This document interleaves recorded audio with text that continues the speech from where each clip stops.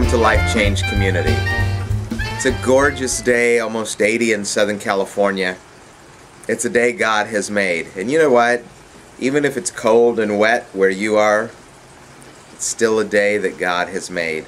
The Bible says a lot of the distribution of blessings falls on the good and the bad. Like rainfall, for instance.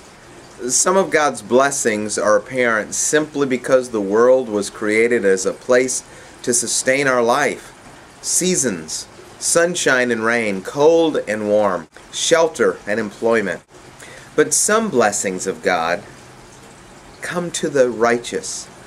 Not those who live good in their own standard, but those who've given their heart to Christ. Those who live for God. Those who have a love for God and the things of God.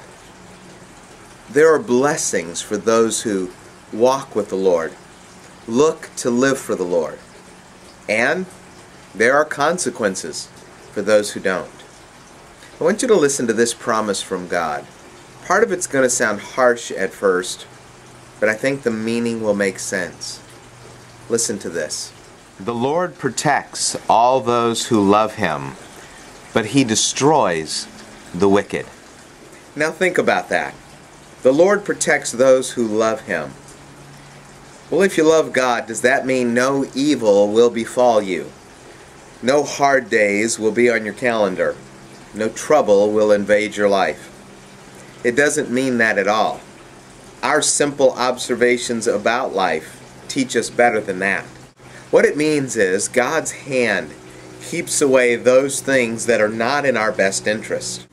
God holds back those things that would harm us more than help us, hinder us more than teach us, break us down rather than build us up. You see, some pain is necessary and vital for us to become the people we should. So God's promise is to love us and protect us from anything that would take us back and not make us the person God intends. Now for the wicked, the Bible says God will destroy them. But do you see wicked people falling down around you? Do you see wicked people being zapped by lightning from the sky? Not necessarily. But over time, like the wind comes and swirls the dust and then blows the dust away, the way of the wicked will vanish. The wheels of God's justice grind slowly, but they do grind surely. For the wicked who seem to be standing, for the wicked who seem to prosper, a wind is building, and one day they'll be blown away. The promise of God for those who love Him is a promise of blessing and hope, and for those who don't, it's a dismal outcome indeed. You can choose for the blessing side of this promise to be yours. Declare your love to God. Give your heart to following Jesus Christ.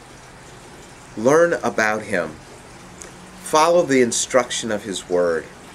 Give yourself in commitment to the things of God, and you'll experience the blessings from God, and those will change your life.